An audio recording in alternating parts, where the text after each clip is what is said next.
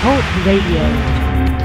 All right, welcome to this week's edition of Working the Web to Win. I am your host, Carl Weiss. With me in the studio is Hector the Connector Cisneros, and today we have our special guest, Paul Norse, who is a security specialist. How you doing today? Very well. How about yourself? Just doing great, Paul. Appreciate you guys having me. No problem. Today we're going to kind of touch on a topic which we had broached earlier in an earlier episode, just not quite as specifically, and it's about who's watching you in the age of digital surveillance, or what I like to say is Big Brother watching you. You know, we've all heard about George Orwell in 1984, and I'm here to tell you he was an optimist, okay? Because we're going to show you some stuff that's just going to just rock your world as far as who's actually out there putting the beat on you on a daily basis. But before that, we do that, I'd like Hector to announce our call-in numbers just in case you want to join the conversation. So for our guests out there, the call-in number is 213-943-3808. It's 213-943-3808. Of course, you can also find us on Facebook, Twitter, LinkedIn, Google+, and about another dozen websites if you want to really check us out. And we'd also like to thank our sponsors. We have MedMasters, who runs a very specialized social network for the medical industry. As a matter of fact, they're the only social network for the medical industry. Wow. Certainly the big gun. Yeah, and also Tub King and Senior right. Tub, who makes very specialized bathtubs for senior citizens. And they also make the most beautiful clawfoot tubs that you could ever bathe in. As a matter of fact, a lot of big movie studios like to buy them and use them in their movies. So. Okay, well, I'm going to take us to start the show off. Let's kind of rewind the tapes a little bit, because if you remember a few weeks ago, we were talking about, the NSA sticking its foot in it and getting busted, of course, the Snowden flap and all the texting and all the crazy stuff. All the stuff that's going on. But what most people don't realize is that's just a tip of the surveillance iceberg. Because for people that have been keeping an eye on what's going on in the UK, I mean, right now they say London alone has over 500,000 closed-circuit television Largest cameras. in the world, absolutely. Yeah. They say have something like, for every 11 people, they have a camera in London. I mean, in England, period. They got cameras everywhere. Yeah, I think they have something statistically, you're caught on camera there over 50 times throughout a day as a civilian. You can't walk out and spit without being, seen on the camera. Pretty incredible. And, of course, after we had the Boston bombing, we're trying to do the same thing over here. I mean, because you're seeing cameras popping up everywhere. Every time you look up, whether you're at the mall or you're stopped at a light, well, what do you see looking back at you? Not one, but usually a bunch of cameras. Yeah, when you go to Walmart, they got like 12 cameras up on the top, and then as soon as you walk in, they got another 12 inside. Well, having been in the casino industry for many years, we were used to that kind of thing. I mean, because most casinos are actually better protected than NORAD. I mean, when you walk in there isn't one camera. There's like thousands of those puppies running around. And they've got entire banks of TVs up there with personnel that not only do the people know how to pick out who's, trying to make the hit on them, but also, guess what? They have a lot of software now that can do the work for them. Yeah. Well, again, the next generation, and even in the retail market, will be the software changes, not the hardware that they have. So they'll be implementing facial recognition, so when a person is walking by a product or something like that, they'll recognize them and say, hey, we got this goodie for you.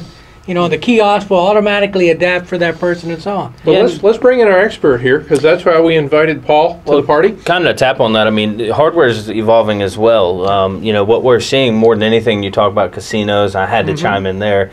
What we're really seeing is a transition from the analog resolutions to HD resolutions or megapixel resolutions, which, we make a lot of items, or manufacturers make a lot of items to be able to transition that with infrastructure pieces, but the HD video quality is really what's taking flight now.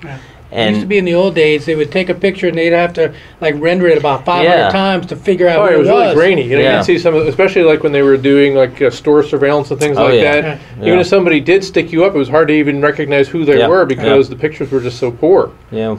And we're really transitioning from that. I mean, we get very high resolution usable images nowadays, which help in the poker world and against fight crime, obviously.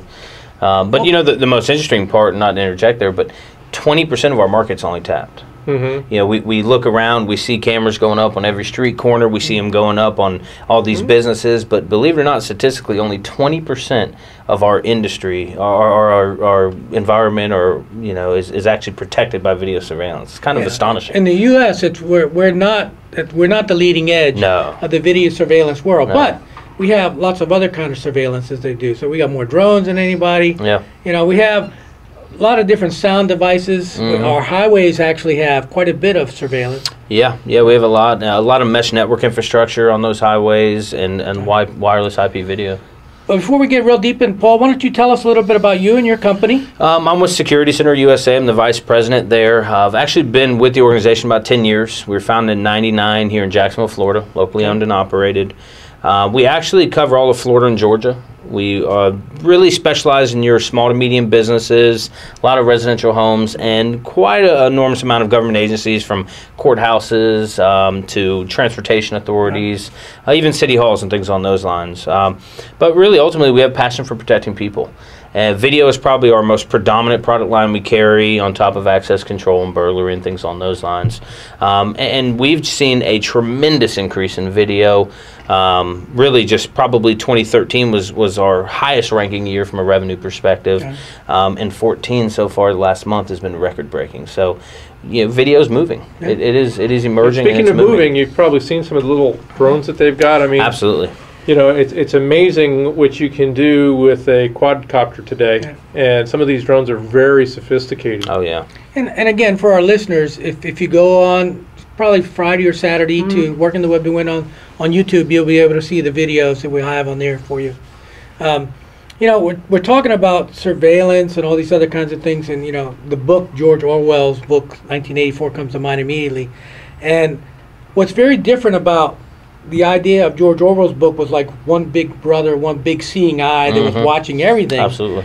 And the reality of today, we don't really have that. We have what we call Morwell. That's right. Everybody. You have lots of different things watching you. Yeah, it's not just the government. I mean, everybody's got their eyeball on you today, right? From big business to, you know, it could be you've got personal stuff. That's right, a lot of personal Google stuff. glasses and cell phones watching you, and you got your own little quadcopter running around the neighborhood. Like they're tracking what you do on the web. Right. Yeah. Because, you know, the technology has changed quite a bit, because up until recently, I mean, basically the only people that really had that kind of technology was the military and you know, obviously law enforcement. Right. But now it's coming to a neighborhood near you, because pretty much anybody can get their hands on this stuff today. Yeah, you can buy a quadcopter surveillance camera system for $300 to $500. Wow. So they're not very expensive, and they're not hard to use. As a matter of fact, a lot of them use like your iPhone or whatever to control them. Yeah, absolutely. So, you know, I foresee not just businesses and government and all that kind of stuff that most everybody gets all the sensational headlines. People are using these. I mean, in the TV industry, instead of having to pay that helicopter pilot a whole bunch of money to fly over that thing, they got the little drone flies over. Costs them 1/3 the amount of money to do it, and they save a heck of a lot of money. I think you go right back to what you guys were mentioning, is the technology piece of the equation. You know, with IP video emerging more and more, becoming more and more prevalent, the analog ability didn't allow us to really do those type of technologies. It was more of a, as we call, on the edge recording status. You know, we couldn't outfit devices on those drones like you're talking about, and that internet protocol allows us to virtually be anywhere with streaming video. Yeah, only the military could do it up until the last 4 or 5 years ago. When I was doing my research, I noticed that all this surveillance stuff, all this monitoring really falls into 5 categories. And the first one I call like the home or personal category. You know, your Google glasses and your smartphones and your home surveillance system. Your home security system would fall into that. Absolutely. Then the next level would be businesses, and business levels really cover several different things. It could be the business security surveillance system to protect them from theft, employee theft, you know, goofing off and all that kind of stuff. Probably the largest issue when it comes to commercial internal. And then also they're now starting to use it to sell products. So in some stores, when you walk in, their systems are tracking your cell phones, so that they know your IP address is, and they'll try and sell you goodies, you know, on the different kiosks and so on. It's a big deal in Korea because it's totally legal there. They're all for it. It's somewhat big in England too, but it's coming here soon. It'll be here. Then, you know, the next level is really the government. You think about all the different kinds of surveillance things the government's doing. And even though Obama plays lip service to saying that, you know, I'm not into all that surveillance, he loves that stuff. I mean, he's really big into it. And again, he's not pushing the NSA to stop anything. I mean, originally when he was running for office, he said, I'm going to stop all that stuff. And he wants all that stuff to happen even more. Yeah, but No remember surprise. one thing, okay? Because here's one thing that people don't really take into consideration, and that's the fact that the cost of the equipment now has gotten down to the point where pretty much anybody can do it. So not only can the police watch you can watch them. In fact, remember Occupy Wall Street? They actually have their own drone now. It's called the Occupcopter. Wow. Well, I mean, again, to my last category, I was talking about government surveillance, and there's two types of government surveillance. There's our government, That's right. and then there's everybody else's Yeah. That's government right. who's Yeah. also doing it. We did the show on the Chinese hack attack. Well, before then it was the Iranians, and before then it was a Russian consortium. Take a number. I mean, Right. You know, and governments are spying on each other. I mean, one of the pictures I put in the old Spy versus Spy. Yeah. You know, from the I forget the cartoon that we used to be in the 50s, but. The last piece, the criminal element, is really the most scary part. That's right. Because I understand the government wants to watch us and all that kind of stuff. But the criminal element, their stuff doesn't cost anything. They have their black hat conventions every year. And the reality is the more we become dependent on digital devices with alterable software, the more they're prone to hacking.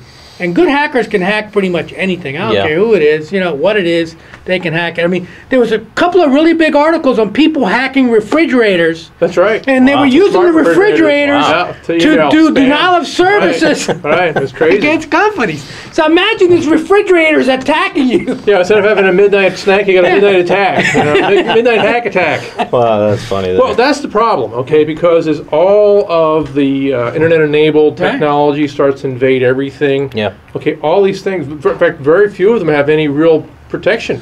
Yeah, everything's becoming IP compatible now. right. Yeah, I mean, thermostats and When you buy a tablet, let's just say a regular tablet, most of them don't come with any kind of protection software on That's them right. whatsoever. Same way with all the smartphones. They don't Absolutely. come with protection built absolutely. in. So if the smartphones and the tablets and the computers, which usually have freeware for a trialware for a while, why would the refrigerator and all the other smart devices like your Come with TV it. have any of that kind of stuff? That's right. Yeah. And again, most of these new devices are designed to call home.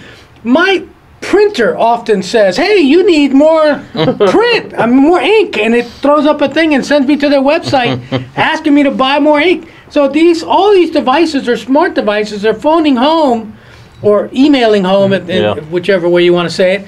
And the reality is, these smart hacker guys, man, they can hack that stuff like it's no tomorrow. Well, especially when there's no protection, they're going to take the path of least resistance. Right. And again, ultimately, there's a buck to be had. That's what they're looking to do. You know, that's why they're starting to, because it's really difficult to hack big companies and banks. Yeah. Okay, it's a lot easier to hack people on an individual basis because most people have little or no idea as to what they're up against. And as you said, the hackers are getting more and more sophisticated, and it's very easy. I mean, you can buy this software, ratting software, things like that, off the shelf. I mean, when I went out and I actually went in there, I Googled, you know, rat software, and it's like free trial. You know? It's really scary when most people really have Of no course, you'd be idea. afraid of downloading their free trial because they'll probably get their stuff into their hooks into your machine by doing that. The NSA's already put stuff in your machine before they shipped it to you. Yeah, exactly. And I don't know if you remember seeing that article. It was one of the things that they got caught with their pants down. What they were doing is when the computer would be shipped to UPS to go to your house, Right. they'd stop it, open it up, Right. put the tracking chips in Wow. it, close it Yeah. back up, and then ship it to you. I didn't see that. Yeah, so there's incredible. all kinds of crazy stuff that's going on. One of And the other things the NSA did was they were to make it easy for them to decrypt a lot of the encryption software. They bought several encryption companies. Oh yeah, yeah. so, again, when we wrote the articles today, we talk about the surveillance society as if it's in the future, but the reality is It's here now, it's baby. actually We're been in the here age. for a while. And getting it's- bigger all the and time. it's getting just more and more pervasive and more layers. Yeah. So really, the surveillance society is really, well, part of the surveillance society, if you really want to talk about, because there's many different Sectors. parts. Yeah, sure. Well, and the scary thing is, you know, you can't walk down the street without, you know, Being going on seen. camera somewhere. Absolutely. You can't get in your car and drive. We'll talk about Yeah. V2V Right. technology, which they're coming out with, which they're actually, the government's pushing heavily. Yeah. All right. You can't go to the mall. And guess what? You can't stay home either because they can get you there, all right? I mean, what was it a few months ago, Miss Teen USA, Right. somebody hacked into her computer using ratting technology and literally got naked pictures of her and then went and extorted her Wow. because To of give the me fact- more naked yeah, pictures. right, or money, you know. Yeah. And in fact, the dude was actually picked up by the FBI because she wasn't the only one that you know he was doing it to. He was breaking into a lot of Wow. computers. Well, you know, it was like you look at all these You know, your celebrities are always worried about the paparazzi, you know. You don't have to They worry get about it aggressive anymore. paparazzi. No, of course not. They can break right into your home computer and get all they want, you know. Yeah. Now, I know we did an article on the ratting about a year and a half ago, and again, this is technology that's not necessarily new. The computers are a little more secure today because when it was really starting out, most of the computers had no way of you right. knowing where they were turning that stuff on and on. Now they have it where the light's going to come on if the camera's coming on. Yeah. Before, you could disable it and all that kind of stuff. You know, so it's really scary to the average person. But again, most of these people are like their horses with them blinders on. That's right. They're just running down the street and they don't care that it's happening. It's not affecting me until their ID gets, you know, stolen or something like that. Absolutely. And then their life becomes a living hell. They don't take the precautionary methods. Absolutely. And I think, you know, manufacturers of a lot of these video surveillance softwares that you're referring to are, for every action there's equal opposite reaction. So they're taking, usually made by the same manufacturer, by the way. usually so, but you know, they're taking proactive measures to try and eliminate some of these things, password protected, username, passwords, logs, so we can see actions taking place in the system and things on those lines. I know that when we did the social media attack thing that we did last year, the FBI site actually has a really good list of things that you can do, and we put that on the site for people to download. But one of the simplest things to do is just use a bigger password. I mean, instead of using 6 characters, use it 8 or 12 characters. Complexity makes it one hell of a lot harder to get in there and guess it. You know, so just sometimes just simple little behaviors can save you. Like, don't open that email that says free stuff from Nicaragua or wherever. Or change your passwords on a 90-day period. Right. You know, Changing your password. The problem is most people can't remember them. That's the problem. Well, and everything that you've got has passwords on it anymore. So most people, you only use one password. As ironic as that is, they have software for that too. They have softwares to hold your passwords as well. Just and again, ironic. I don't think it's all bad. Again, if you look at the financial institutions, they all track everything you do. Absolutely. But the reality is, in a way, they're protecting you because I know I'll get a call from American Express asking me, hey, did you buy something in New Jersey? I said, no, I'm not in New Jersey. Yeah. You know, that kind of stuff happens, right? And that's because their software is now tracking where they think you are. So if you just bought a candy bar in the 7-Eleven and now it sees you up in, you know, Timbuktu, it's going to be calling you right away. And that's a really useful thing. By the same token, a lot of times they catch criminals with all this surveillance stuff. There was a person who was a hit and run not very long ago. They went through the red light camera. The camera got their license plate. They picked them up in 2 hours. Wow. Yeah, but the problem is now the law enforcement has license plate readers that'll read every license plate that's driving through a neighborhood. So, you know, how much is too much? You know, that's the problem. It's always been the problem. Where do you draw a line? There's no line. We do a lot of license plate recognition, gated communities and things on those lines, catching 95% of every tag entering a resident facility. And you know, you have to ponder the question: is it a good or bad thing? And I know that's kind of what we're talking about here, right? I mean, nobody enjoys to be watched, but to what you were mentioning just a moment ago, there are some proactive measures that we take advantage of in a positive light to help eliminate some of these things. So the thing is, if you don't really have anything to hide, it's usually not a problem unless your government turns on you. That's the only thing that you really got to watch out for. Which could happen. It's not just the government. Like I said, there are people, you know, there are companies out there data mining. You know, everybody has got their hooks into you and that's a big problem because again, these big companies are trying very hard to be profitable. That's right. But by the same token, if they're not really covering their butts, they can be hacked. Well, that's now, then now the criminals have all your information. Well, right, Target. I mean, we just did that one. Target, weeks ago. Healthcare.gov is a really good example. The reason I haven't signed up for it is because I know that it's absolutely vulnerable. Yeah, it's a joke, right? Kevin Mitnick.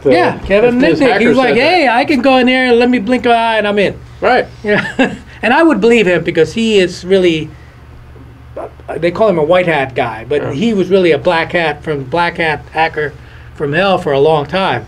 And although he didn't do anything with the information, he was just doing it almost as a game to him. Right. You know, it's not like he was breaking into banks and taking money. There are these other guys like Anonymous and, you know, these really heavy-duty hackers that are attacking Citibank and all that kind of regularly. As a matter of fact, I have a list of major hacks that have happened in the last year and a half. So Target, Sony PlayStation, which they sucked down half their database. Nordstrom, Citibank. I was going to say about 50 banks. Yeah, lots and lots of banks. The Egyptian government. Google got whacked for a whole bunch of Gmails, especially the ones that were tied to the Chinese guys who were protesting all the stuff that's happening in China.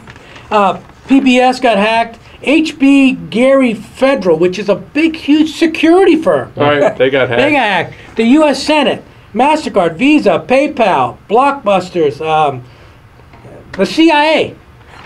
That's just a partial list. NASA NASA got hacked. Yeah. So, I mean, when you look at the number of, and these guys have really good security, and they're getting hacked regularly. Well, you want to know what the ironic thing is? Okay, you know what the entire Target hacking started with?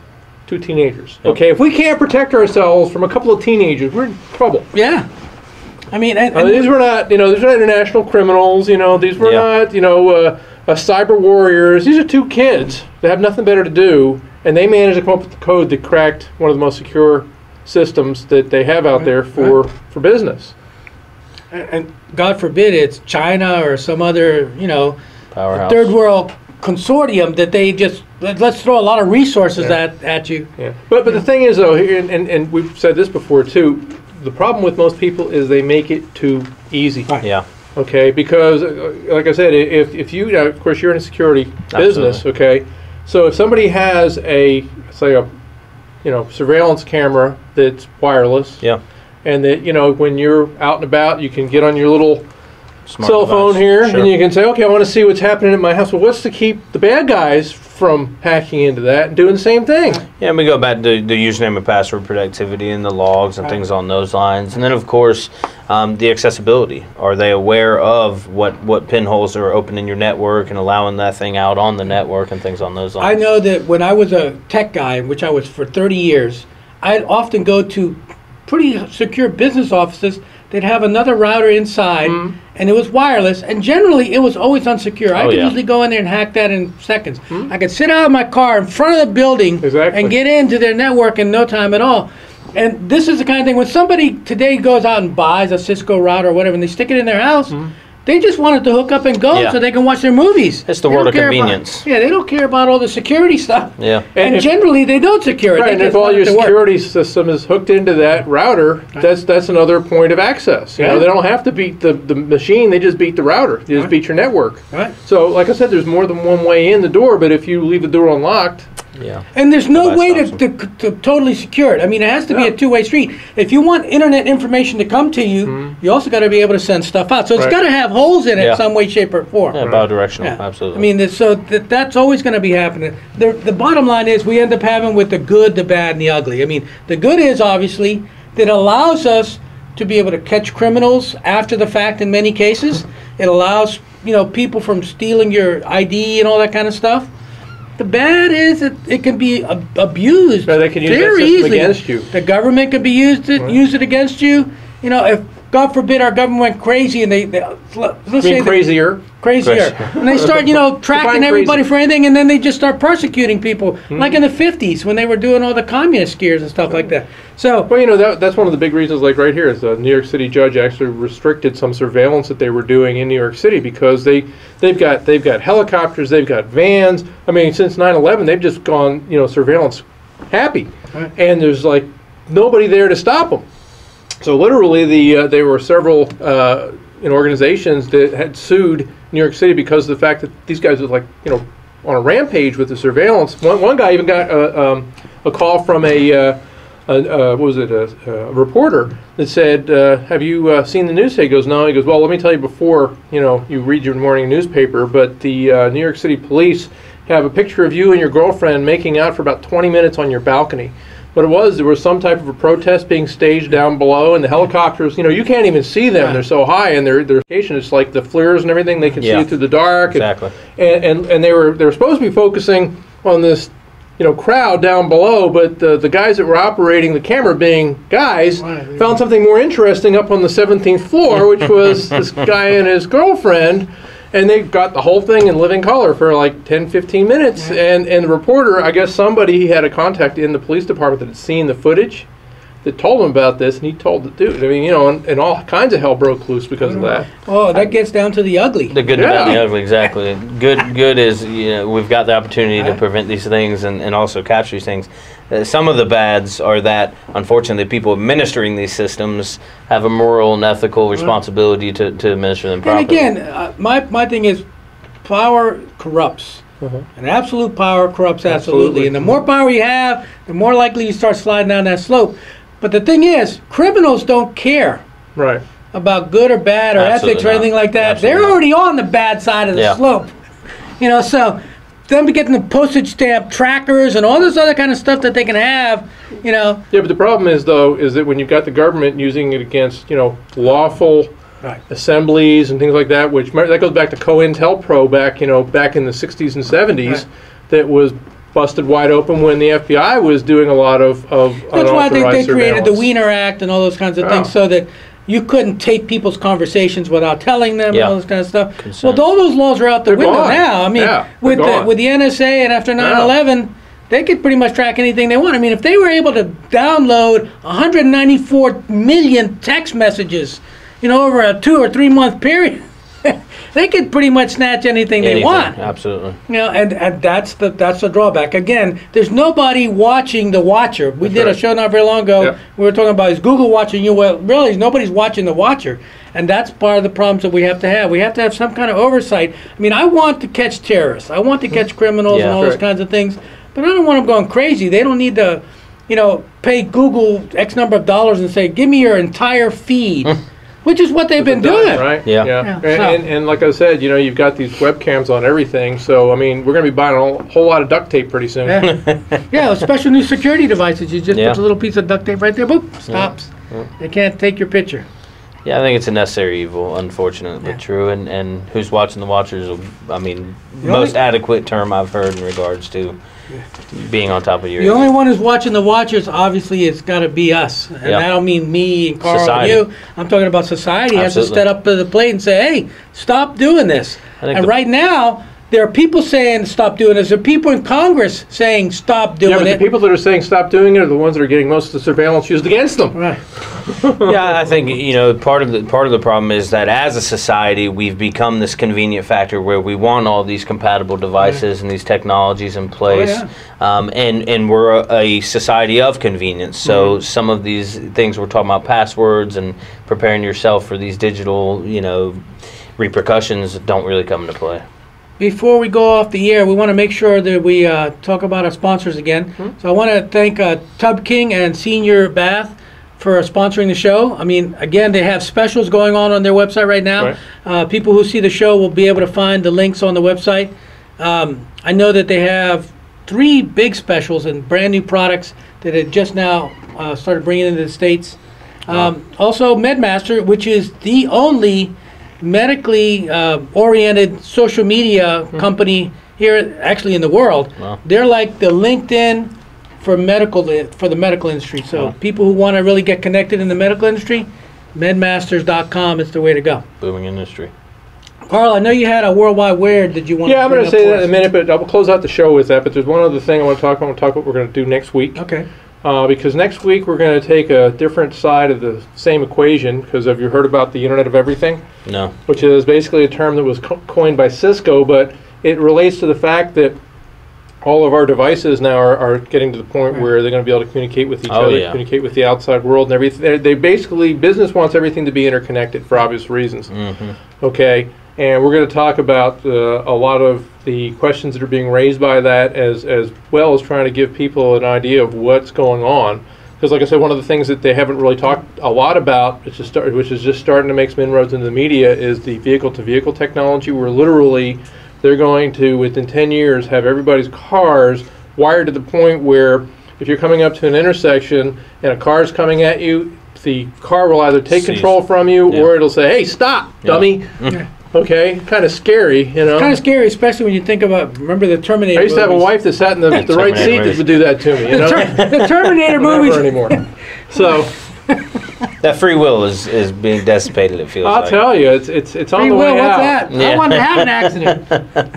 Anyway, I think the Terminator stuff will be sort of fun too. We'll get the Terminator Easter eggs or something in there. I know you get the worldwide weird, so lay it on us. Okay, because we're almost running out of time here. The last minute. Okay, a little while ago, we actually had an article we found online where they were talking about robotic cockroaches. Wow. Where you could remote control cockroaches. These things were even on Kickstarter, all right? Well, I found something. I thought that was going to be the ultimate and weird that science come up with, but I was wrong. because now some scientists have actually figured out a way to turn paramecium into a Pong game, and they've actually turned this through. They have a joystick, and they put these they actually take an iPhone, and they take these electrodes where if they make the I guess they can change the magnetic polarity, and they can actually drive these little critters, paramecium, around and form a living video game. Wow. Okay, which again shows you that some guys have too much brains for their own And good. somebody probably got a $3 or $4 million grant to do that. Yeah, well, it even says here, you talk about guys with lab coats and gloves eating boxes of pizza, looking at flashing LED lights. Man, that's basically what these guys do in their spare time. Yeah. So that was another worldwide weird concept. That's pretty weird. Probably wouldn't believe it unless you've seen it here, but it was actually in Forbes. Okay. Wow. A Forbes magazine of all places. So I know we're out of time. I just want to say thanks for our guests listening in today. Thank you for joining us, Paul No for problem. coming in today. Thanks for having me. And other than that, let's keep working the web.